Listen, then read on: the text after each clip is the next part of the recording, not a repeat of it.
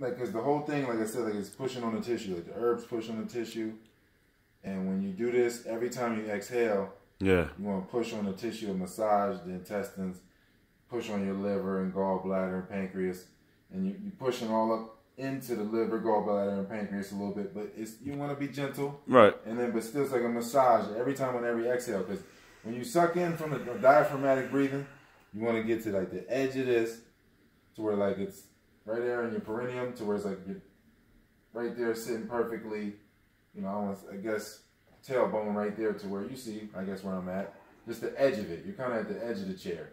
So you just... And you're sitting up straight too, right? You get the posture straight to where you get the arch in your small in your back, and then you can have the pressure from your bottom, and you know, keep the good pressure here, and then you can have a good pressure in the roof of your mouth with your tongue. Tongue, okay, so when you gotcha. Inhale, yeah, because you're inhaling and you expand the belly on the inhale, like that's on your inhales. The inhale should be more like this or bigger. You're pushing the belly out as far as possible to get the lower lungs as much air as possible, so that, because that's where all the blood is, you know, from supposed gravity or whatever. The blood is at the bottom of the lungs right now, because, you know, it's just sinking to the bottom of the lungs. So if you don't expand the diaphragm, then the lower lungs never expand, and then all that blood doesn't get oxygenated or doesn't get enriched with air like it would to circulate through the system, to feed the muscles, to feed the brain, to feed everything. And the blood is what circulates the minerals. You know, so you have to have the blood. This is basically attaching the light in the air, or the prana, or whatever you want to call this energy or chi, to the breath, so you can attach it to the blood, so that the blood can be enriched enough to where the body is healing fast and doing all its processes faster. So it's all about the rhythm of the breathing, and that controls the heart rate. Slower heart rate, you live longer. It's just longevity. So this is going into the parasympathetic nervous system, where all the healing takes place. And so if you go to this point every day, at least at some point, it's like a reset button. You're going back into that reset. So it's just you're pushing every time on the exhale. So on your exhales, it'll be like this. So this is one breath. This is one single diaphragmatic breath. It'll be like.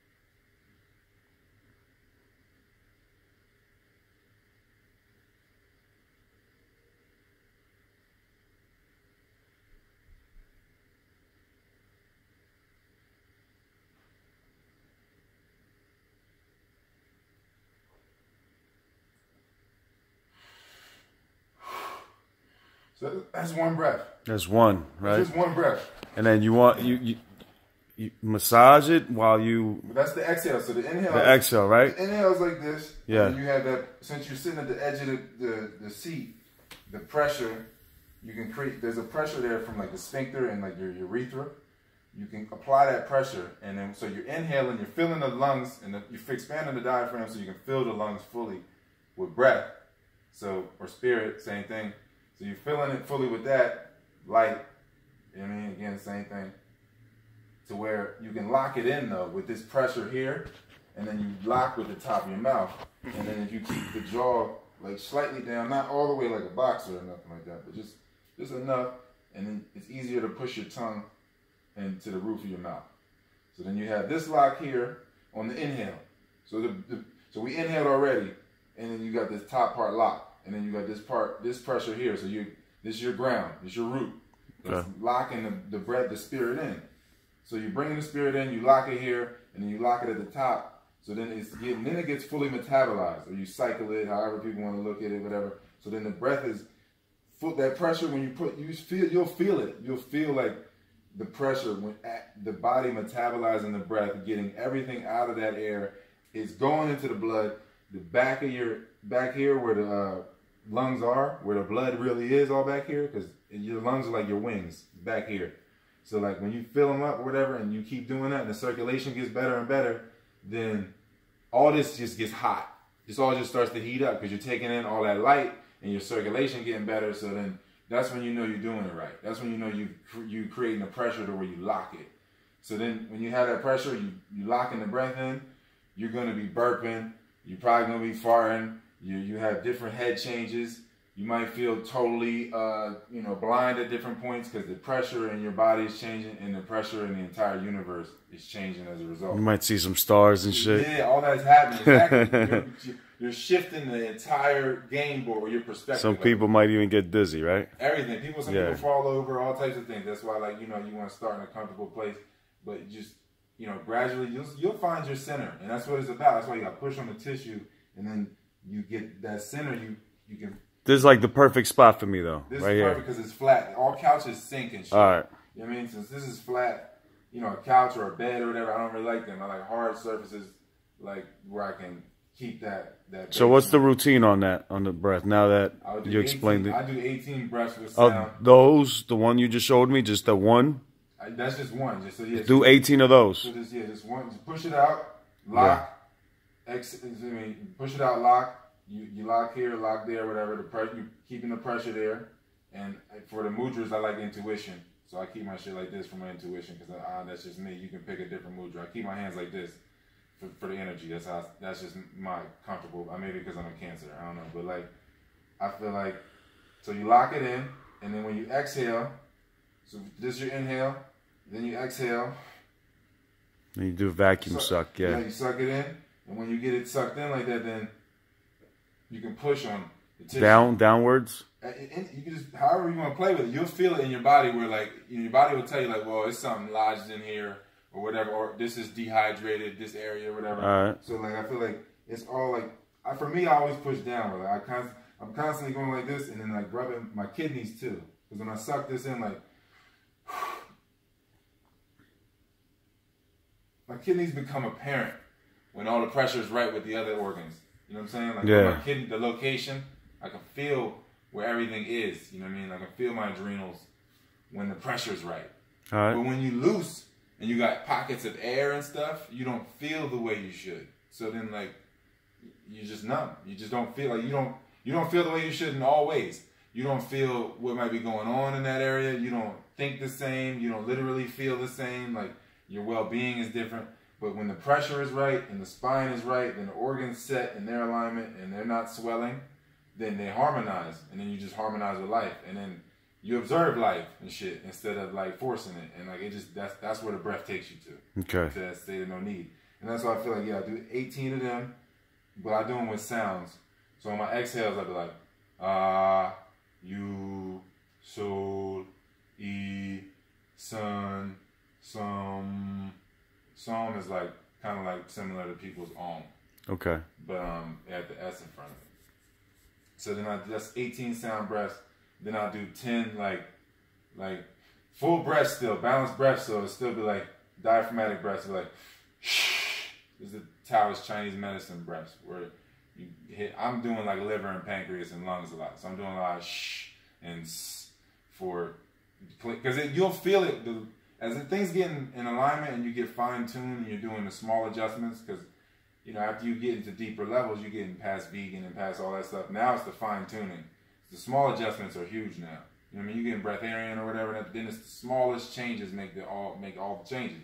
Yeah. So, it's just really the minor adjustments and things. So when you vibrate a sound, within the body, whether it's and there's clearance here where there's no gunk in here, you really feel it on the root. Yeah. You know what I mean? If you say soul, you feel it in your solar plexus. If you say e, you feel it in your thymus and thyroid, parathyroid, all in here in the ether chakra. You feel it more. So the vibration is there to push on the tissue. It's another form of medicine, just like the herbs, just like the massage. It's just to push on the tissue, then the tissue pushes back. That releases the toxins. And then everything goes back into its alignment, and creation is alignment. So then you just in harmony, and then you just be an immortal being. But I'm just saying, so I do 10 shh, 10 with the quick breath with these, shh, shh, shh, but they be complete though. So it's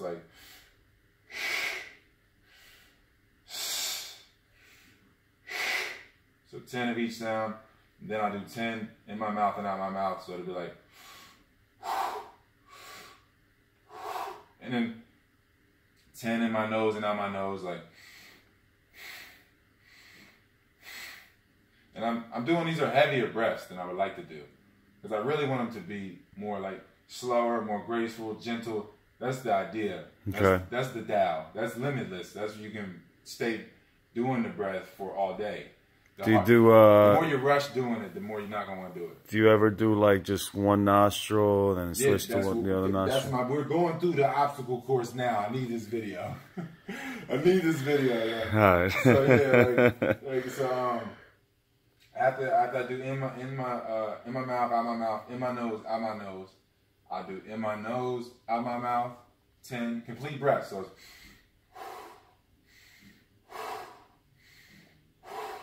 So then you feel your whole body having to breathe because the whole body supports the action. So then I do that, and then I go to in my nose and out my mouth at the same time. So 10 of those.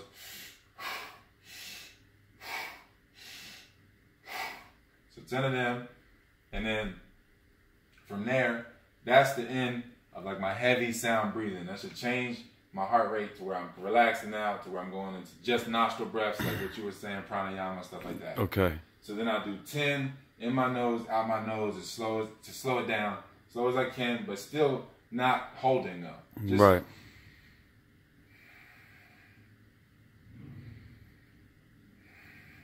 So 10 like more relaxed, in my nose, out my nose, then 10 in my nose, out my mouth. So then I'm relaxed for the pranayama, and my nostrils is clear for it. So I can, the mucus is all in a balanced place. It's not like all over the place or stuck or nothing. So then, because the mucus membrane is cool, it's just that you don't want to play with it and then produce all that extra mucus in the place. Mucus membrane is here to protect you. Okay. You know what I mean? But I'm just saying, I feel like that clears it. Them slower nostril breaths clears the nostrils for me. So then I'll put the pressure on the one gently, and then in my nose, out my nose, just for these. Depending on how I'm feeling, the slower it is, the better. So if the slower it is, it'll be.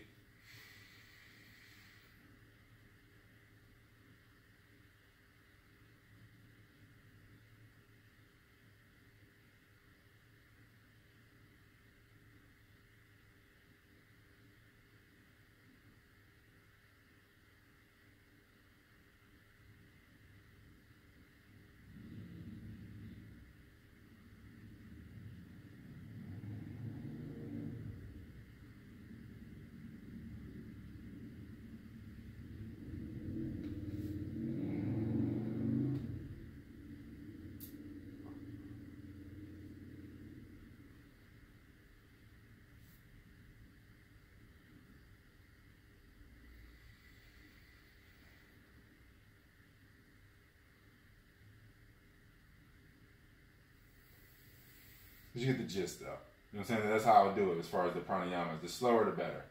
Because then you really get in touch with your core. Because, like, them gentle pushes on the tissue as you expand it. If you expand the diaphragm slowly with the breath, then it's like a gradual push. And then, like, it's not as violent, I feel like. And then it really resets the organs. Like, it's a better massage than if somebody just, like, somebody just rubs you wrong. Yeah. So, like, I feel like the pranayama doing it slow is better. All of them. It's slower is better.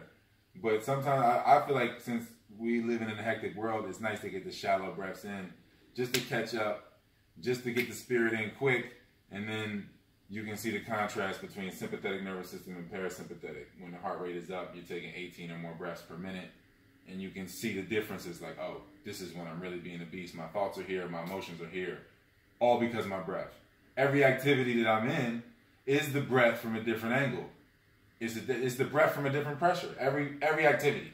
It doesn't. I mean, it really is. So, once you get through the pranayamas, then I go through because I do in the nose, out the nose. Then I do in the nose, out the mouth. So the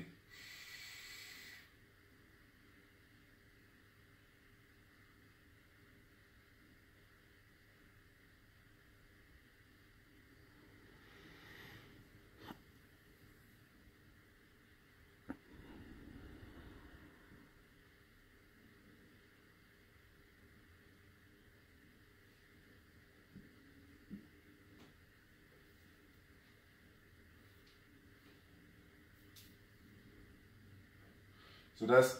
You still lock your tongue when you're doing that with the nostrils too, right? Once I inhale on anything... That's when you put the tongue up? Yeah, the tongue against the roof of the mouth. So on any inhale, I lock it. And lock it here. Always on the slower inhales. On the faster ones, I'm just trying to keep it even breath. And on the exhales, you let go of the tongue of the... Yeah, on the exhale, then you just gradually release the locks. And then let the air just go through you.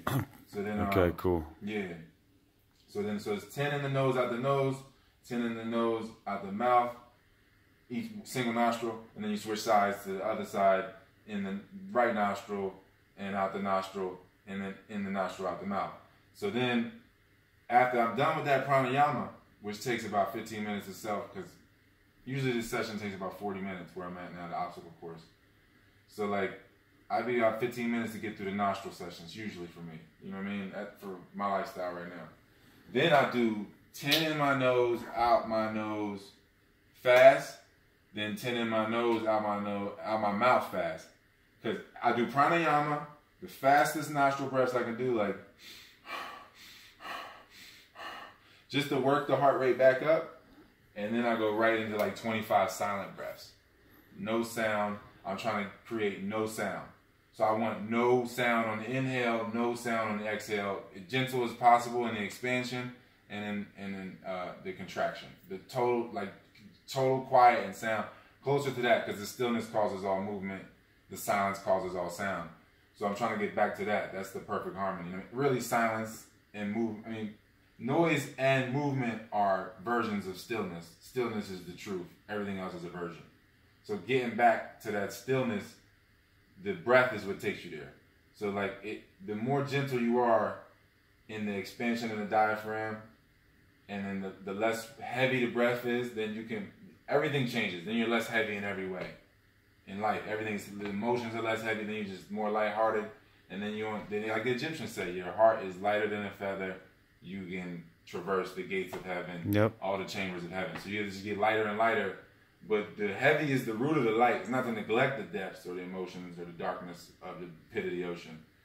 The only way to do that is to to really go through every chamber, to really touch. To really get the spirit down here, to cycle it, and you have to open that channel up to go to the depths and bring it back up and keep doing that. And then it's a responsibility. Then the temptation builds, but then more with temptation, more light.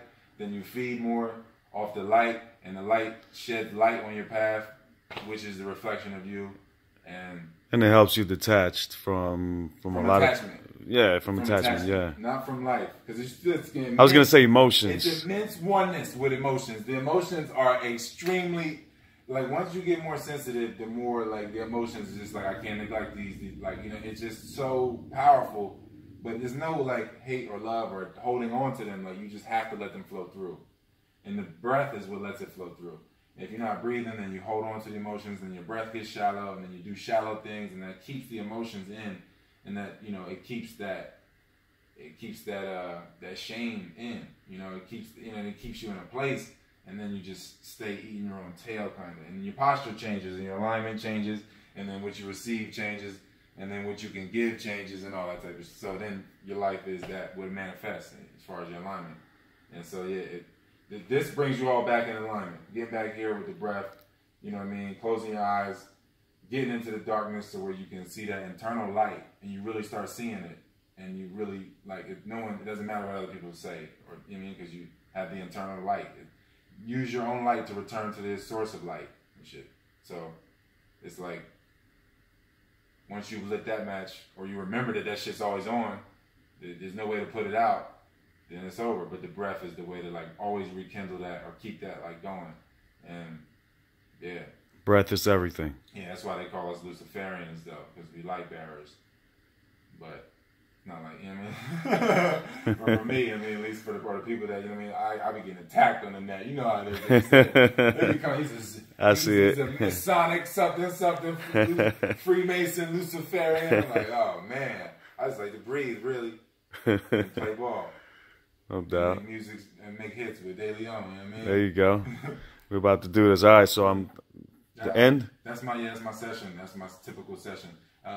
What else? Yeah, I'm not going to give y'all the everything, because because I got some things I got to keep between me to keep, so I keep getting better. But that's it. That's a lot. Yeah, that's a lot. That's all right, you heard it here, folks.